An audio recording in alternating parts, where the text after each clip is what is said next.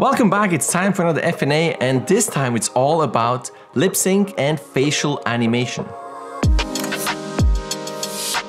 And it's going to be a multi-part series because there's a lot to cover, and specifically we are going to cover basic lip sync blocking steps, which will be today. Then we're going to talk about eyes, eyelids, eyebrows, mouth and lips, cheeks, ears, the nose, the tongue, teeth, the jaw and head relationship, head structure, and so much more. It's going to be absolutely bananas. But first, let's talk about the general approach to lip sync. What I was taught, and what's very common and it's also totally okay, is to do your body animation first, the body mechanics, the body language, everything has to be in place body-wise, and at the very end, you add the lip sync. It's basically the icing on the cake. So if the body language and all that is not working in the first place, the lip sync is not going to save your animation. That is absolutely a valid point, but dare I say, what can happen with that approach is that you have your body in place, and after that, you don't really tweak it anymore. You don't really change your animation based on the lip sync and based on the energy and the vocal cues in your lip sync. Meaning that you have something where your body moves around and your head moves around, but then the word is something very strong and there's a big strong jaw animation associated with that, like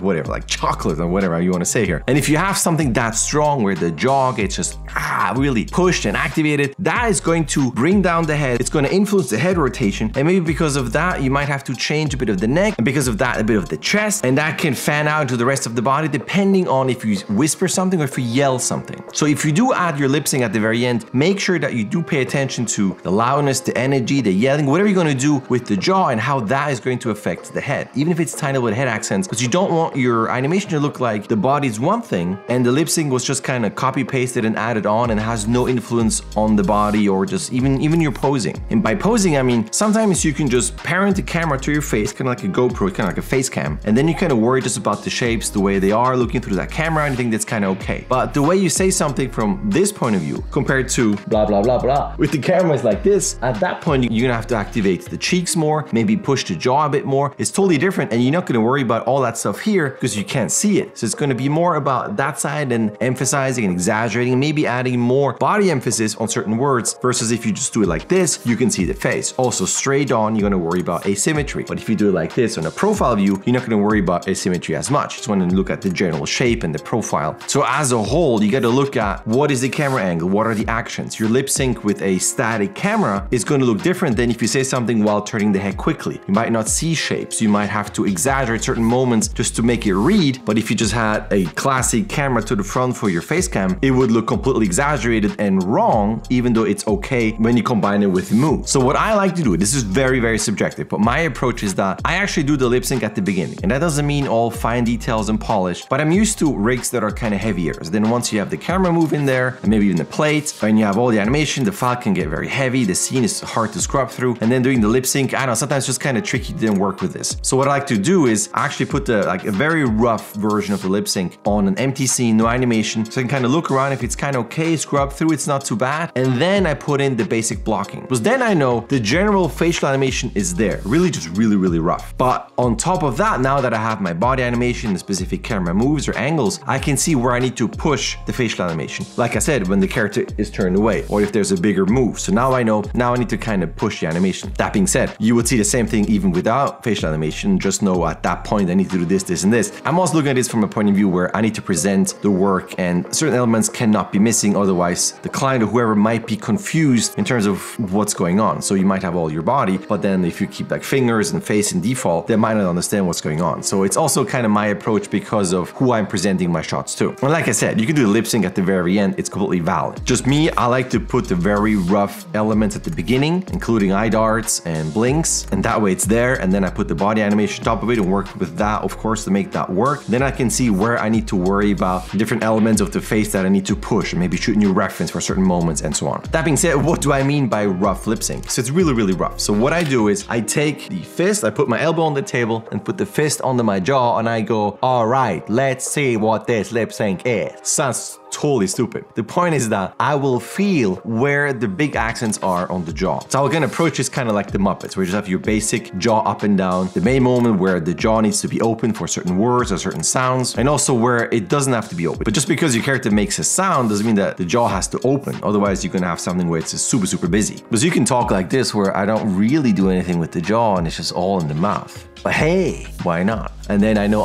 that's the moment where I kind of push the jaw. But generally, I feel out where are the jaw movements, where do I need the big jaw accents? And then after that, shape-wise, I concentrate on the extremes. So E's and Oo's, M's and F. And that way, for me, I have visually the big ins and outs, the big extremes. I don't worry about arcs in your mouth corners and all kind of intricacies in the jaw, but it gives me a general Muppet-like up and down in the jaw and just the big shapes. Especially if it's far away, you want to see the big contrasting moves of a big wide open or a closed mouth shape for a ooh or whatever you have. And then the same goes for eyebrows. Because if the character is further away, so I'm gonna have the big shape and emotional changes with the eyebrows in there in my first pass. So if it's frowning, a big expression change, I don't want my face just to be neutral. I definitely don't want to do just a lip sync. So to me, it's going to be, like I said, the basic mouth and basic eyebrow animation so that you know it's a frown, someone serious or surprised, just to make that clear. And same thing with just basic blinks. So I don't want the character to constantly look like this and just turn around and have those crazy eyes. You want moments where a regular blink, a blink on a turn, or maybe a squint. Again, nothing too crazy where you spend too much time. Just the basic building blocks of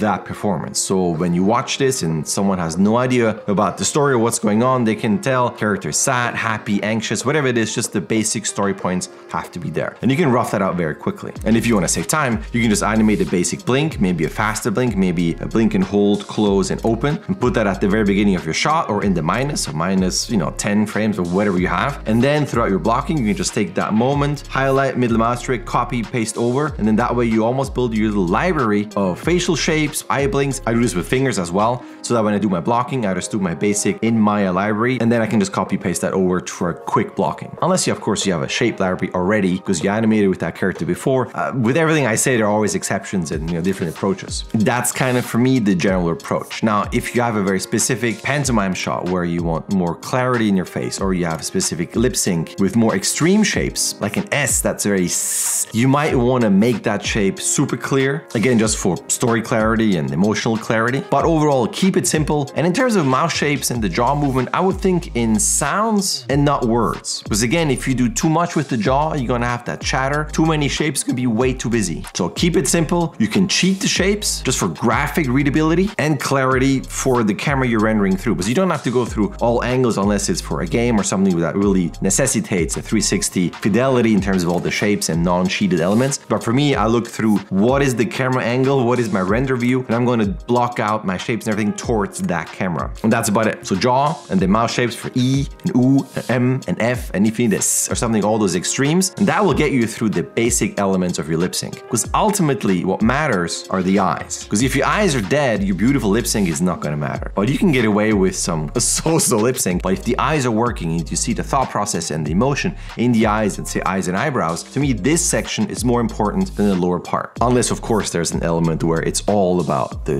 maybe there's something with the teeth or like a tongue element or something that's just so extreme, you really have to focus on this. But again, I'm talking general lip sync blocking approach for your audio, whatever you have that covers all shapes, not something super extreme and specific. And that's it for the basic blocking approach. Like I said, there's a lot more to cover. There's going to be a lot more with actual Maya demos because you're going to have to show how do you build the shapes, what do you have to pay attention to in terms of the lip sync, in terms of eye animation, how to form your blinks, what to watch out for when your eyes are too far and it gets blocked by the nose bridge. There's a lot more elements, but this will involve examples and demos. But for now, I just wanted to give you a general overview. And of course, the comments are open. So as I'm going through all the parts of the series, if you see something I'm not covering or you have special requests or whatever you have, let me know in the comments. You can ask questions, you can request things. I'm going to cover that massive list that I have in front of me. But if there's anything else where you go, I really want you to cover this, let me know in the comments, of course. Speaking of you, if you feel like any of this is helpful, you know I have a workshop. So if you want to work with me, take a look at your shots and tweak them and just get them to the next level, you get all the information in the description. You can sign up at any time if you so desire. And as always, if you're still watching, I highly appreciate this. And if you don't want to miss anything that I upload, you could subscribe and hit that bell button because then you will get all the notifications for all of my uploads. Speaking of which, that's it for me for the end of the week. I will see you back on Monday.